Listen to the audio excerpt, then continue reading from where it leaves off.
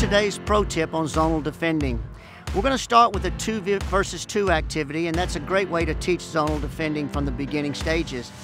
What we'll do is we'll have 2 versus 2 trying to protect a line. So we'll have 2 players attacking the 2 defensive players.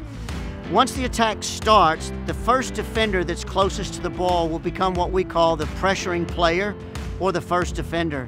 And that player needs to close the space very quickly at speed so they can get pressure on the ball immediately. However, as they approach the player that's attacking, they must be under control so that that attacker can't make a simple move and use their momentum to beat them easily. The second defender will come in slightly behind the first defender at an angle to provide cover. That way, if the first defender is beaten off the dribble, the second player can slide over and pick up that space and now become the first defender. As we're playing zonal defending, we always look to track vertical runs, but horizontal runs we always look to pass on.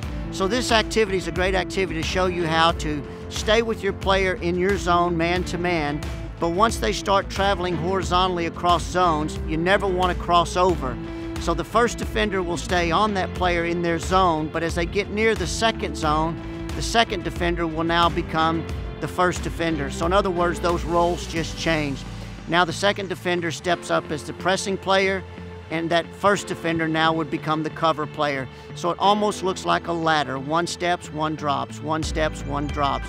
So that's the way we teach initially zonal defending.